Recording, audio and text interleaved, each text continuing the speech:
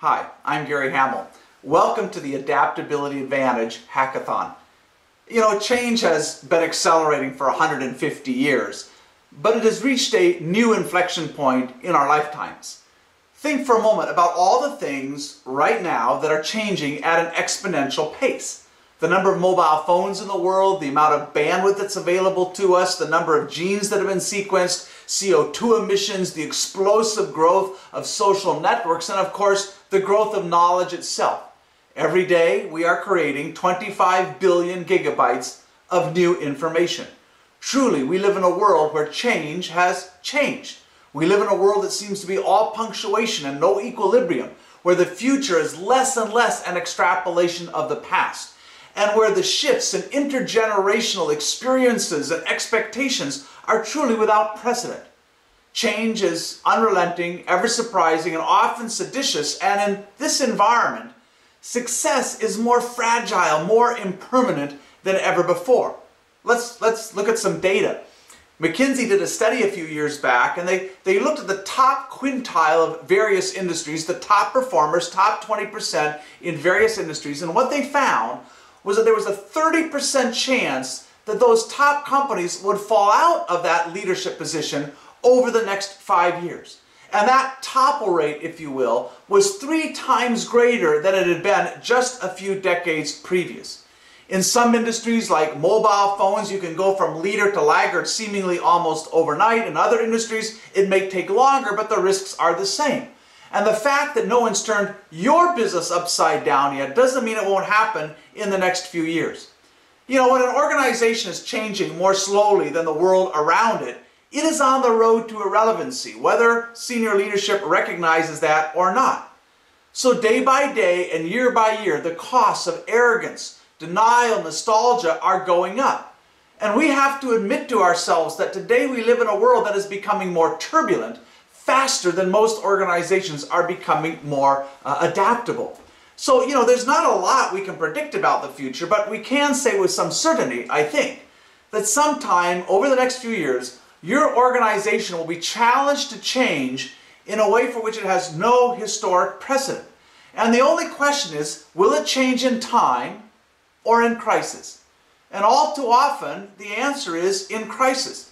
You know, if you read all these books on change, and I've read a lot, you tend to see 2 kinds of stories. You see stories of change at the margin, a company that built a new IT system or moved into an adjacent market.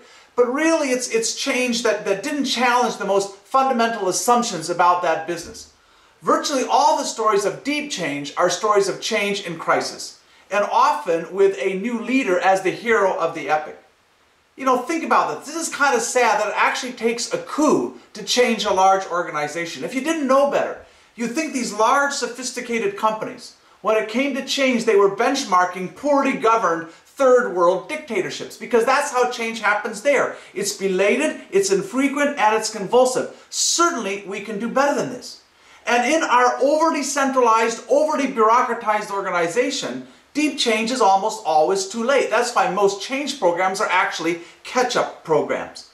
Now, it's interesting. We know somewhere in our hearts, we know that our organizations are not very adaptable, that they're quite inertial. Because if it were otherwise, we wouldn't today almost expect that it will be the newcomers, not the old guard, who create the future. That it will be Spotify in music and not EMI. In microprocessors, ARM Holdings rather than Intel. In communications, Skype rather than a traditional phone company. On the web, Google rather than Microsoft. And it's all kind of amazing when you think about it, because the incumbents, they had the resources. They had people, technology, distribution, brands. And yet again, we know in our hearts that really what matters today is not resources, but resourcefulness or adaptability. Now, the problem, of course, is that our organizations were never built to be very adaptable. Those management pioneers 150 years ago, they set out to routinize work, to drive variety out and drive conformance in. And by golly, did they succeed. Predictability was valued above all else. But today in our creative economy, it's the irregular people with irregular ideas who create irregular products and services that lead to irregular successes. And so in many ways, our organizations are inertial at their core. They are too centralized. Top management has too much of its emotional equity invested in the past. There's too little slack in terms of time and money for people to experiment with new things. It's hard for first level folks to get access to capital, to prototype, to build things. Too few people feel empowered to initiate change. Deep industry orthodoxies are baked into our training programs. Our hiring criteria overvalue expertise and undervalue new thinking. So the goal is to change that. The goal of this hackathon is to start to imagine how we could build an evolutionary advantage in our organizations. Not a competitive advantage at a point in time, but this evolutionary advantage, an ability to always outrun change, to capture more than your fair share of tomorrow's opportunities, to rush out to meet the future, to be relentlessly optimistic and endlessly malleable. So to build that kind of evolutionary advantage, I think we're going to have to challenge a lot of our historical beliefs about change.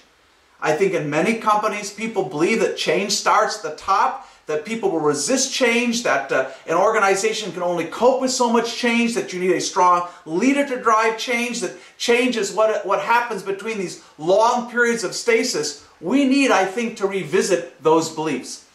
And I believe, and my colleagues believe, that HR professionals can play an enormous role in helping to build and create truly adaptable organizations.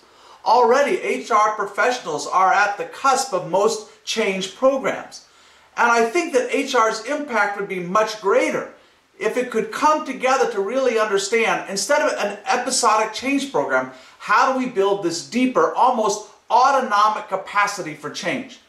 You know, you think about the body's autonomic systems. If you get on a treadmill and you start to exercise, your heart starts pumping more oxygen. You don't even have to think about it. It happens automatically. If you have to get up and give a speech in front of a group of people, your adrenal glands will start pumping all that adrenaline into your body. That happens spontaneously. When you see somebody who's attractive to you, your pupils dilate reflexively. And if you think of those words, automatically, spontaneously, reflexively, these are not the words we would use to describe change in our organizations. But with your help, maybe then they can become so. You know, I think there are all kinds of things that HR professionals can do to help to build this new capability of adaptability. We can start to design and facilitate change programs that are based on real-time, cross-company conversations as opposed to, episodic catch-up initiatives. We can build organizations that are much more nimble, much more fluid structures where a reorg is not something that happens every few years, but is constantly, an organization is constantly morphing and reshaping itself around new opportunities. We can start to build an army of change agents. How odd is it? How odd is it that in democracies we just expect it will be the activists who get up and change things, and yet in our companies we don't teach people how to be activists. We can work to create a high-trust, low-fear environment where people feel they have the ability to try new things and occasionally to fail. We can re-engineer our control-oriented management processes so we reduce the bureaucratic drag in our organizations.